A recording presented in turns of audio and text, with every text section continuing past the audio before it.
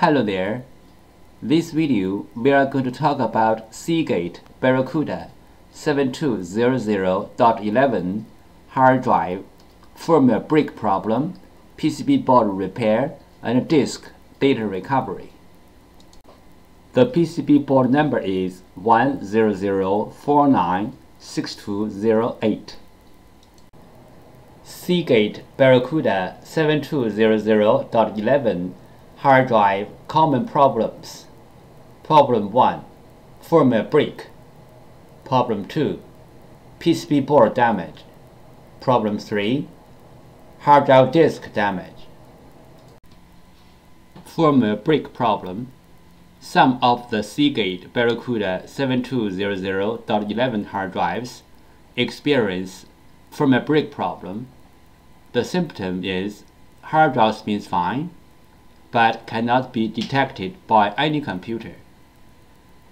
You may go to the website below to watch the video, which show you how to fix the problem step by step. There are 3 common methods to fix a hard drive PCB board. Method 1. Clean the contacts. Clean the contacts on the PCB board and also on the hard drive can fix the problem caused by the poor connection between the PCB board and the hard drive.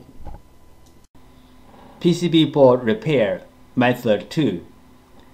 This picture shows the basic components on the PCB board and their functions. You may take this picture as a reference to fix your own PCB board. This picture shows other components on the PCB board. Fixing hard drive PCB board method 3. PCB board swap. PCB board swapping including 2 steps. 1. Find the correct donor PCB board. 2. PCB board firmware transfer. PCB board swap step 1. Find out the correct donor PCB board. Locate the hard drive model number on the front of the hard drive label. Locate the hard drive PCB board number. Different brand name, different PCB board. The PCB board numbers are different. You may go to hdd-parts.com to check out other brand name PCB board numbers. After find out the hard drive model number and the hard drive PCB board number, we use them as a reference to search for the correct donor board. We found the correct donor PCB board for the hard drive, but this is only the first step. The next step is we have to do the PCB board firmware transfer to make the donor board work on the original hard drive. PCB board firmware. PCB board firmware is the information data on the PCB board. It may be in the memory chip or in the main chip on the PCB board. For this model hard drive, we have to do the PCB board firmware transfer first, then we swap the PCB board. Otherwise, the new board will not work on the original hard drive.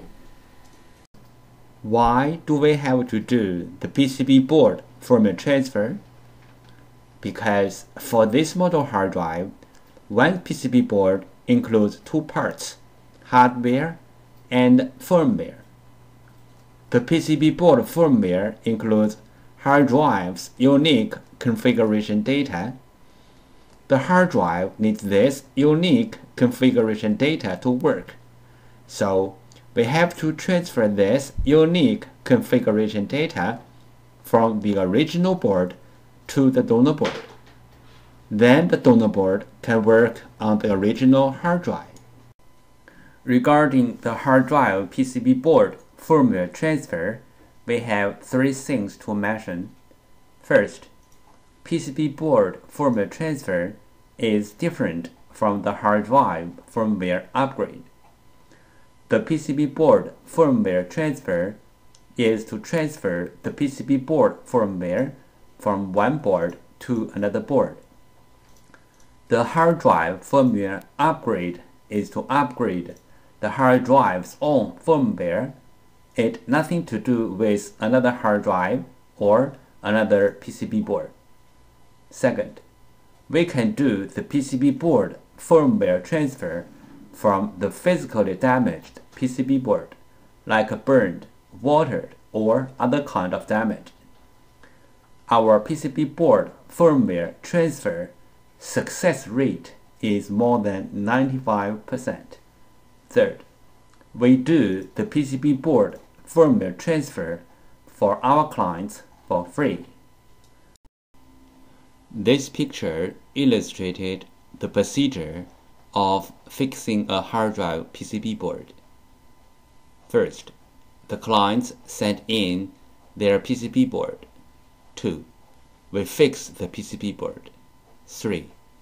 We ship back the PCB board to the clients. We receive many questions regarding the hard drive PCB board firmware, also called hard drive PCB board BIOS, and the hard drive PCB board compatibility. So let's talk a little bit more about this in general.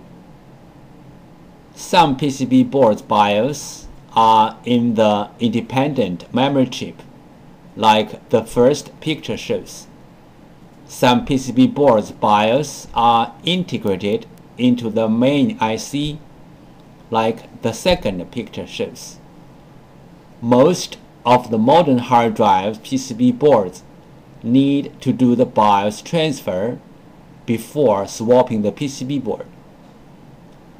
Even the donor boards are identical with the original boards in hardware.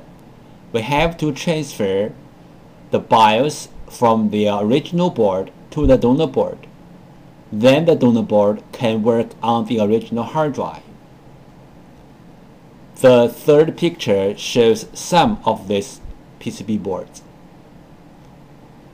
But there are some hard drive PCB boards do not need the BIOS transfer. As long as the donor boards are identical with the original boards, you can swap the boards directly. The fourth picture shows some of these kind of boards.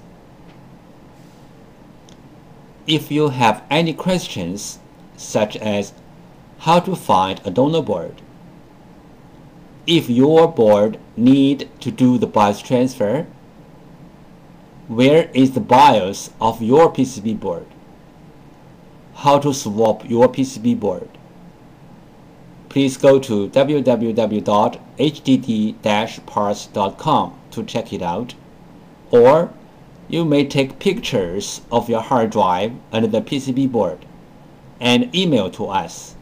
We will give you the correct answer.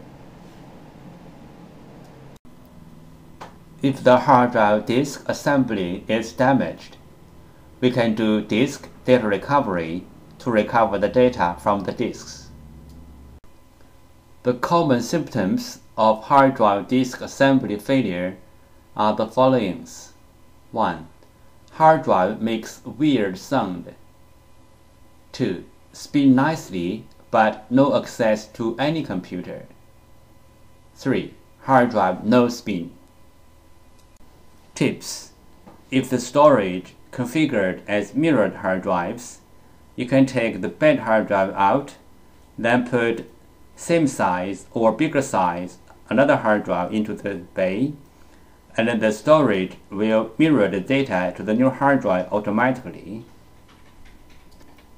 If this trick doesn't work, that means the two mirrored hard drives are both damaged, or the storage was configured as read 0.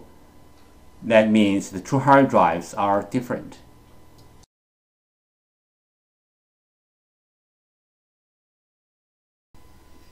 Overheat is a common hard drive problem.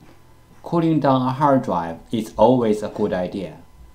We prefer to take the problem hard drive out from the enclosure or from the computer, and also let the PCB board facing the fan, because it is the PCB board who generates the heat to the hard drive.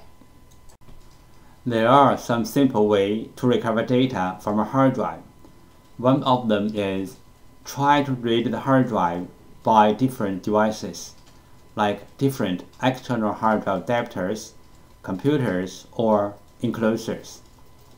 Because different devices use different ways to read a hard drive, sometimes this trick works. Another way is swapping the hardware PCB board. Swapping the hardware PCB board can fix the problem caused by the PCB board. There is a cost in swapping the PCB board, but it is way cheaper than sending the hard drive to a data recovery firm. Clean room operation. Common disk assembly physical problems: disk head damage, disk damage, spindle damage, motor damage, dust contamination.